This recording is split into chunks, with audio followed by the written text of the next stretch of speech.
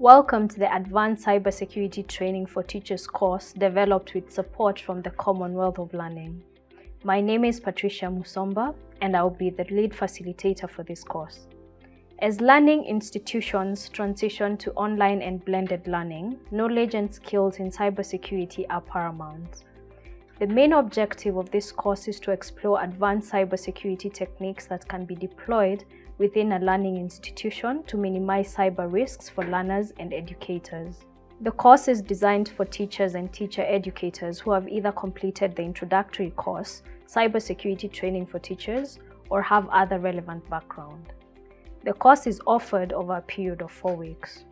During this time, participants are expected to learn from highly customized content and activities, including video lectures, articles, discussion forums, quizzes, infographics, and webinars.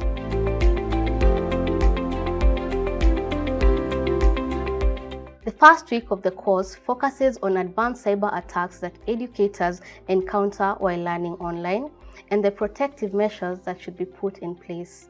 We examine the different attack vectors that can be exploited by cyber criminals. Subsequently, we study the various attacks related to websites, mobile devices, and other commonly used applications. Lastly, internal threats to learning institutions are explored and the countermeasures examined.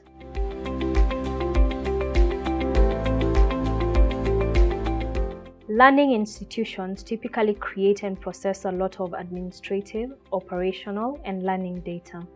This data needs to be protected from alteration, loss, and unauthorized access.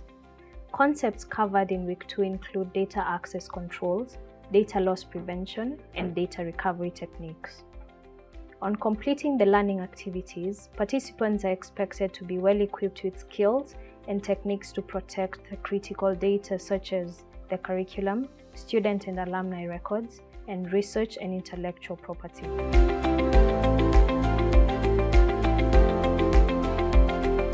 In the third week, participants delve into different ways to further secure themselves, their devices, their critical information, and their students while communicating online.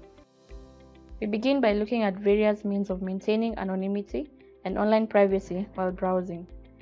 Afterwards, we examine ways to secure devices from malware and unauthorized access using firewalls and antivirus software.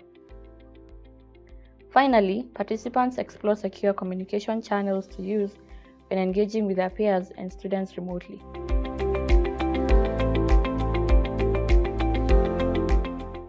Emerging technologies introduce great benefits to learning as well as new cyber threats to educators.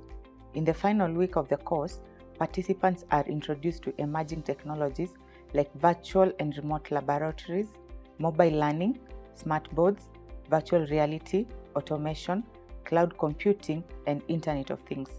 The benefits of these technologies in digital learning are highlighted. Subsequently, the cybersecurity concerns around them are discussed and the countermeasures explored.